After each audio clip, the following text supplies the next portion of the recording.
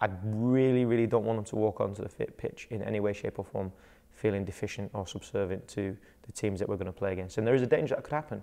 So we have to make sure is that we're nice and upbeat and we focus on our process and don't get caught up too much in what they're going to do, but making sure that we go out and try and dictate to them, because this football club is a massive football club and we need to be strong enough and brave enough to be us and not worry about anyone else. And that's a big ask for young men, but we're heading towards that, which is really, really important for them.